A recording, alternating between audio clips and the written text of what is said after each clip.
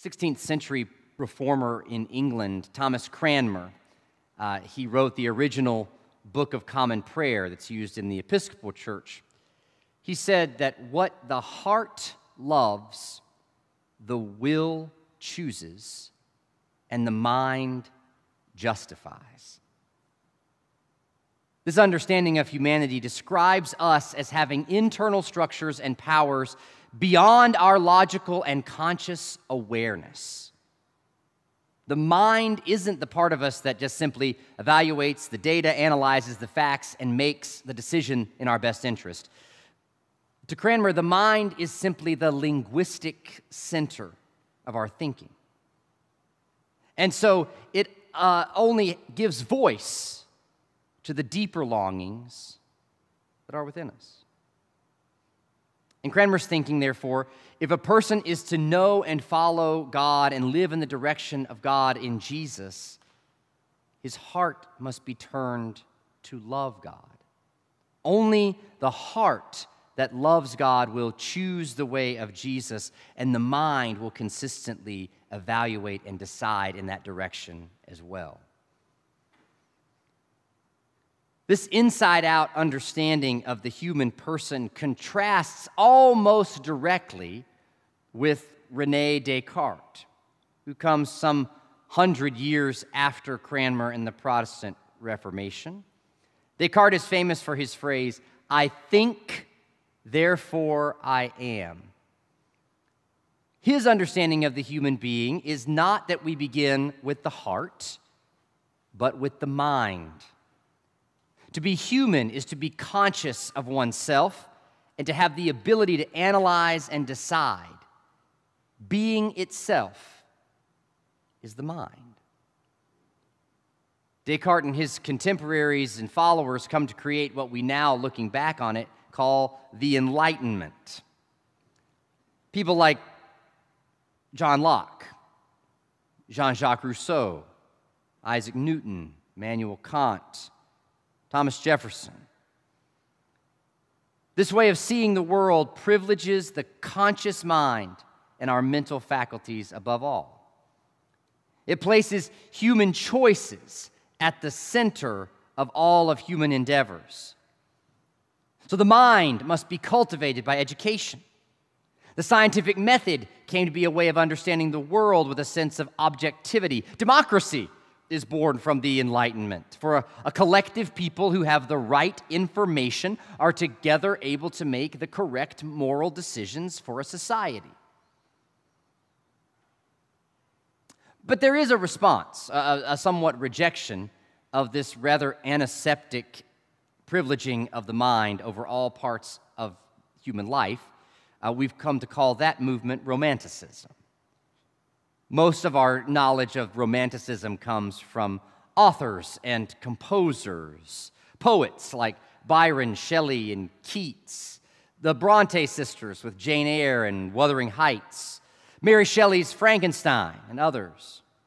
And then there's those romantic musicians who blurred the lines of the strict formulas of Bach, Beethoven, and Chopin, whose music was intended to play on the heart more than to delight the mind. So 3 periods of history, they overlap, they're in tension, they inform one another. What the heart loves, the will chooses, and the mind justifies. I think, therefore I am.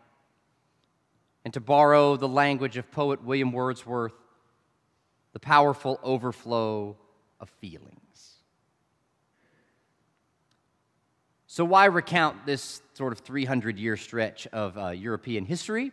Because what we believe about the human being and our potential shapes how we structure a government, an economy, family lives, work incentives, educational systems, war, mores, and everything else.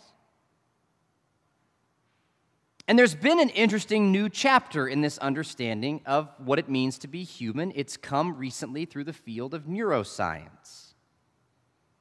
This is an Enlightenment-influenced field. It's a science. It privileges the collection and analysis of data to reach conclusions. But what the scientists have discovered as they've been scanning the brain in particular situations is that we are not fully independent agents of our own choices. What kind of traumas we experience as children. Veterans who have seen combat and people die in mass numbers before their eyes. Genetic predispositions that come from our parents. Affections from mentors and friends who have loved us and invested in us. Small subconscious effects through the media we consume and advertising. They all influence our brain chemistry so that we're really reacting more to stimuli than we are analyzing data and making rational choices. We're a compilation of family heritage, personal story, media consumption, neighborhood influence. So there really is no such thing as an independent individual. There is no absolutely free agent. So this study has brought us almost full circle. This Enlightenment-influenced data of neuroscience has displayed empirically that the emotions, our feelings, have a far greater influence on our choices than we're aware of. And the mind is simply a justifier of those impulses and desires that occur beneath the level of consciousness. So maybe what the heart loves, the will chooses, and the mind justifies. This belief that our heart can be shaped in a particular direction, it comes from the earliest days of Christianity. One of the contributions of our faith tradition to human history is the privileging of love as the motivator for life. But this is a self-giving, freely offered love that reflects the love of God that we've seen in the death and rising of Jesus.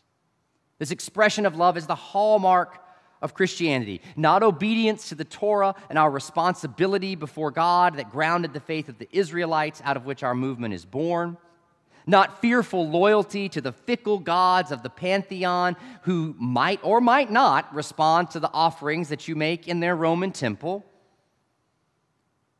That's why we're in this sermon series. Love is the driving power that is declared out of the resurrection. It's a specific love, as we heard 2 weeks ago. Love that goes through death in loyalty to us. A love that is always faithful. It's a love that looks for the other as its object instead of the self, as we said last week. And today we hear that it is love that comes from a heart directed by God. You heard that language in the short reading from Paul's letter to the Thessalonians. Paul implores these Christians to remain steadfast in their faith, to keep spreading the good news of Jesus Christ's resurrection from the dead. He cautions them, don't be distracted or dismayed when others reject this new way of life in love. But then he says that he has confidence that you are doing and will continue to do the things we command.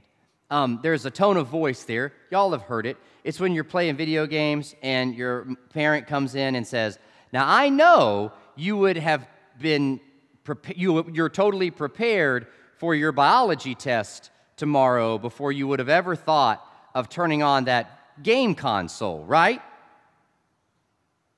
You've heard that tone of voice. Yes? I have. It's an assumption that they will continue to follow the commands that have been offered. Paul is hoping to get the same smile and nod and yes, ma'am, that we all gave our parents. You're supposed to laugh at that. Yeah, thank you. But Paul has no pretense that the Thessalonians are going to continue following these commands of love because they've got the willpower and the mental analysis of the data to draw that love from them. No, he says, may the Lord direct your hearts into God's love and Christ's perseverance. This is the power of God at work. God will direct our hearts. God's Spirit makes it possible for our hearts to love what God loves. So how does God do that? Well, it's different for all of us, really, but there are some consistent ways that we have seen our hearts be directed towards God's love beneath that level of consciousness. New Testament scholar Beverly Gaventa points out that in Paul's letters, he has little to say about humans loving God and much to say about God's love for human beings. So one way that our hearts become directed towards God's love is by the repetitious hearing that God loves us, that God loves you. You know how brain science has taught us that when a mother holds her baby to her breast, when she nurses the child, when a father rocks a child to sleep at night, the hormone oxytocin is released in both the baby's brain and on the parent's brain. That's the love hormone, the bonding hormone. To hear God loves you again and again is to be God's infant child at the breast. To have our brains awash with that love hormone shaping our will and our mind. The heart loves, the will chooses, and the mind justifies. You know what else releases that love hormone, that bonding hormone, oxytocin? Singing. Singing together. Pair that physical bodily act of singing with a text and a tune that elicit memories of the past, and that heart begins to be shaped even more. Amazing grace, holy, holy, holy, be thou my vision. Our breath catches in our throats, tears rise to our eyes. The wedding, the funeral, the baptism come roaring back. God is real and present. Our hearts directed in love.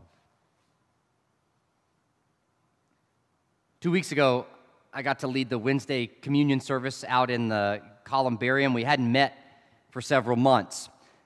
During that service, we typically have several prayers that we repeat every single week. And this was sort of a test to see if we still remembered them, having not done it for several months. Luckily, most of us were able to recall them. They are printed, but you sort of learn them as you say them over and over again. Eternal God, you've so greatly loved us, long sought us, and mercifully redeemed us. There it is, said and heard, repeated again and again, as God directs our hearts towards love. Same thing happens here. We say the Lord's Prayer week after week, a vocalized prayer directing our hearts to see as God sees and live the way Jesus lives. But that same intentional life of prayer, it can happen solo, too, as you sit on the front steps, as you watch the sunrise, holding a cup of coffee in the morning, holding hands around the dinner table before a meal. Thank you for the earth so sweet. Thank you for the food we eat. None of this stuff is conscious choosing of the mind. It's beyond a trusting of our feelings. Sometimes you don't feel like saying your prayers. Sometimes you don't feel like singing. Yeah. This is beyond that. It's the deep subconscious where the Holy Spirit works. And then we have the Eucharist, bread and wine. We watch them broken and poured, words repeated each month, the tray passed her to come forward and receive the elements, physical embodiment, material elements, hearts directed in love. Come to me, all you who are weary and are carrying heavy burdens. I'll give you rest. Now, you've put the pieces together. All these things I've been describing, they are communal acts of worship. A regular reminder of God's grace and love for us. You hear it every week. In Jesus Christ, we are forgiven. singing praises and doxology to God joined together, prayers repeated, heard, experienced, a holy meal in bread and cup, physical acts held together in common space with visual symbols and lifetimes of memories.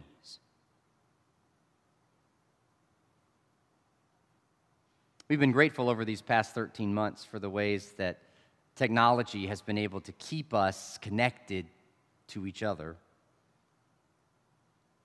But to ponder God with the mind while folding laundry during the worship service, yes, I have been at your house.